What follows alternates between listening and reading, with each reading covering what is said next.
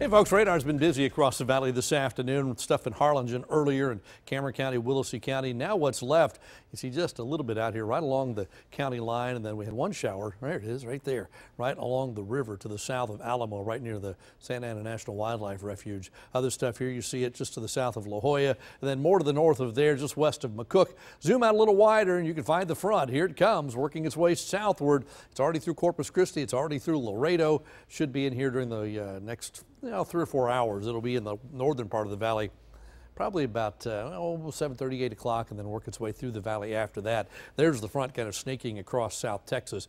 Put the temperatures on there and you'll be able to see that it's cooled off to 65 in Corpus Christi, and it's been raining there. You saw that in that live shot earlier in the newscast. Laredo cooling into the 70s now, but San Antonio is only 64. Victoria is 58. Houston at 64.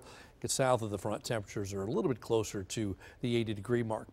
Bigger picture, look at Amarillo, 39. It's cooling off, isn't it? 57 Dallas, 55 in San Angelo. That's the cool air that's pushing southward. We won't get to the 39, but we probably will make it into the mid-50s overnight tonight. Here's where temperatures are right now, and the valley's still upper 70s and low 80s. Harlingen saw some rain, so it cooled off there. We had some sprinkles here in Weslaco at 76. McAllen not so much, so it's 83 there. Here are your future track temperatures. Watch what happens. Front's already in the top of the map. It sneaks into the valley this evening. As it goes through, triggers a shower or thunderstorm. By midnight, it's south of us. Most of us fall into the 60s, and then tomorrow, there we are, 8 a.m., 55, and then tomorrow afternoon, 64, 65 across the valley. That's it. Even with sunshine, I think we'll start the day with clouds, but then sun will take over. Temperatures stay cool. Then you get into Sunday morning, 40s. Across most of the valley, should be the coolest morning since the end of March. 51 in Brownsville, 60 at the island. And then Sunday afternoon, we should hit 70 again as the winds come back out of the southeast.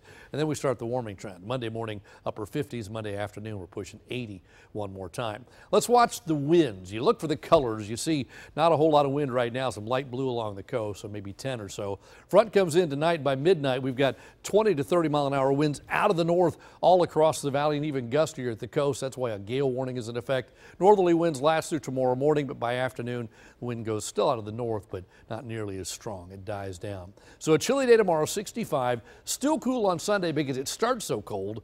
Takes all day to get to 72. Then we're back to 83 on Monday. Here's a look at the big picture with satellite and radar together. And again, watch Future Track.